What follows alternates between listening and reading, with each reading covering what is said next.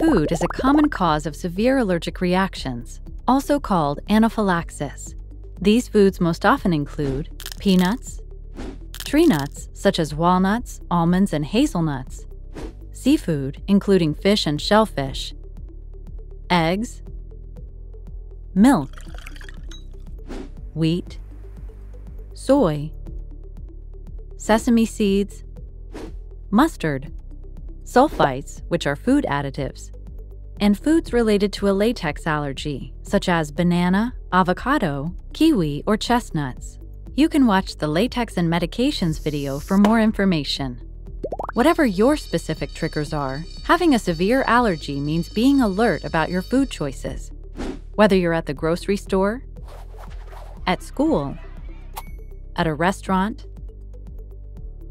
visiting family and friends, or even at home. When shopping, read labels carefully and look for products that are free of your allergen. Check food labels every time you shop.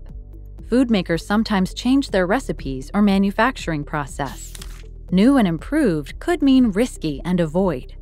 Even different sizes of the same product may contain different ingredients. Stay away from food products that have no ingredients listed on the package, or if you don't recognize the name of an ingredient, or if there are warning labels that the food may have been contaminated by your allergen during manufacturing. Before dining out, call the restaurant and tell them which foods you're allergic to. Ask if they have special measures in place to accommodate your food allergy. Also, check the menu for possible sources of cross-contamination. Cross-contamination happens when a safe food picks up traces of your allergen from an unsafe food, usually through utensils or sharing the same surfaces. For example, using the same tongs for serving salad as well as seafood. To help avoid cross-contamination when eating out, tell your server about your allergy and ask them to inform the chef and kitchen staff. It's important to keep in mind that cross-contamination doesn't just happen in restaurants.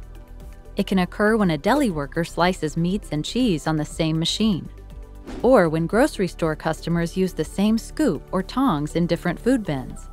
Cross-contamination can also happen at school, or daycare, or even at home. You can help prevent cross-contamination in your home by cleaning dishes and utensils after each use. Remember, it may be nearly impossible to completely avoid your food allergy triggers, but you can be prepared. Make sure you always have easy access to an EpiPen Auto-Injector. Keep EpiPen in your bag or EpiPen carrier and bring it with you wherever you go, including work, school or daycare, friends or relatives' homes, the cottage or camp. For more information about severe allergic reactions and EpiPen, talk to your doctor or pharmacist, or visit epipen.ca.